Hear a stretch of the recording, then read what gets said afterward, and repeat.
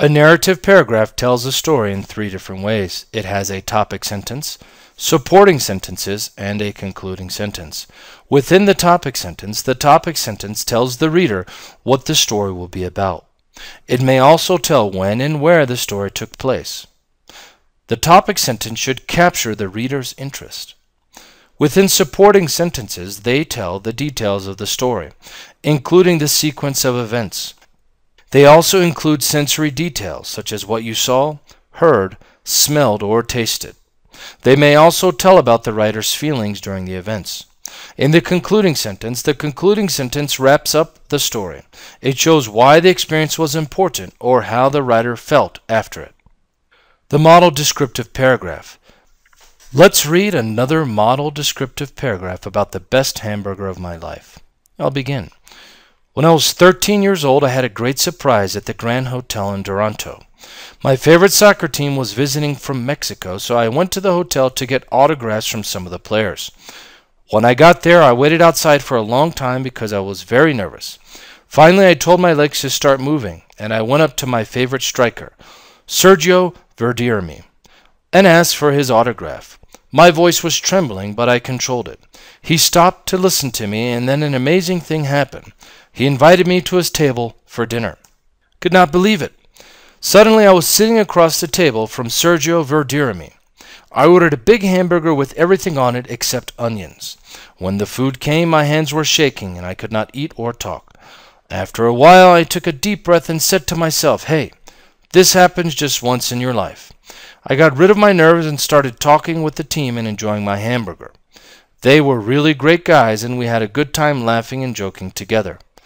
That was the most delicious hamburger I ever ate in my life because I was eating it with my idol.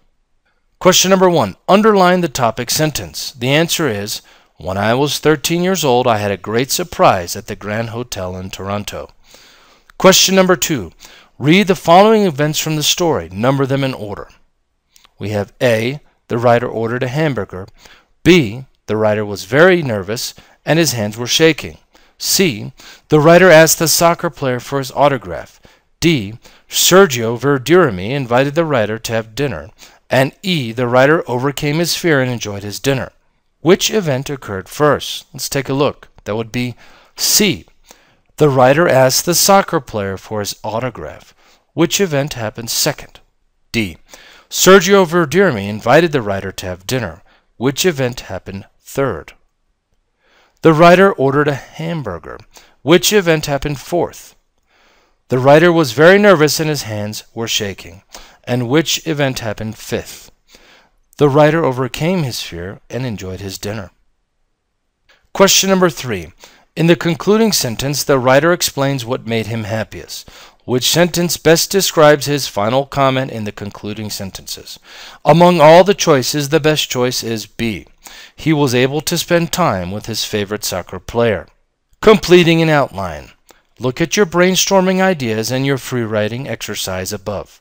Then fill in the missing information in the outline below on your own piece of paper. The topic sentence. What is the story about?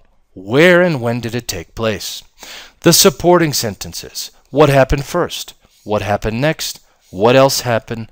How did the experience end? The concluding sentence.